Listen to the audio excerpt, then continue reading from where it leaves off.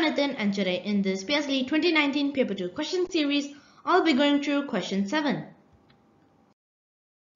In my channel, I'm to help all of you master all those concepts out there. Okay, so let's jump straight into question 7.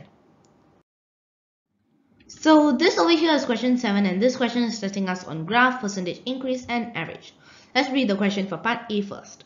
The bar graph shows the number of books read by class 6A from January to April.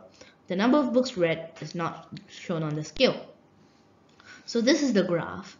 So for part A, what was the percentage increase in the number of books read from January to February? So let's highlight the key information in part A. So they're asking us the percentage increase in the number of books read from January to February. So January is the base. So base equals to 100%. Okay. So we do not know what are the number of books in the scale, right? So I'm just going to take it as each line is 1 unit. So if we count, this line is 5, 10 unit, 15 unit, 20 unit, and 25 unit.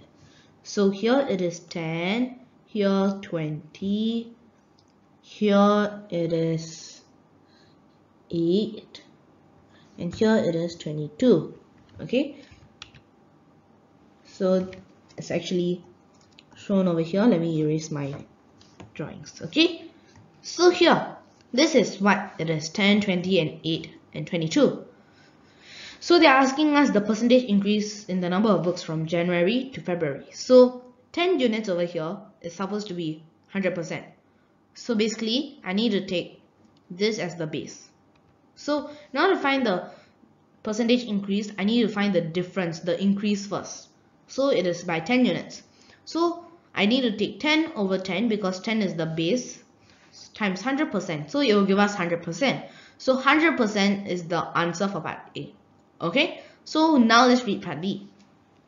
So part B, let's read it.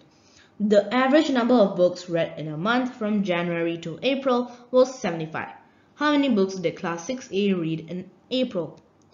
Okay, some of you might be thinking, isn't the answer 22? Why are they giving us this average books read in a month, January and April? But it's actually not true because this is 22 units.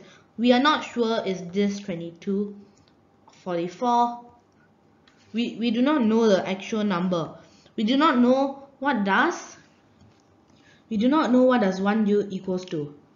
So basically we cannot tell the number of books is exactly 22. So that is why they've given us this information over here to actually calculate the exact value. Okay, so let me highlight the key information. So the average number of books from January to April is 75. How many books did class 6A read in April? Okay, first I'm going to find the total. So the total is basically the average times the number. So 75 times 4 months. Okay, it will give us 300. After that, I'm going to take 10 units plus 20 units plus 8 units plus 22 units. It will give us 60 units. So basically 60 units is the total for all of these months, right? So 60 units is equal to 300. So find 1 unit. 1 unit is equal to 300 divided by 60. It will give us 5. So they are asking for April, right? So we need to find 22 units. Okay, so this is where we find this. So 22 units is basically the answer. So 22 units, right, we need to find it. So it's basically 1 unit, which is 5 times 22, which will give us 110 as the answer for part B. Okay, so I hope you understand my explanation for this question, question 7. And thank you and bye-bye. I'll see you in my next video. Bye.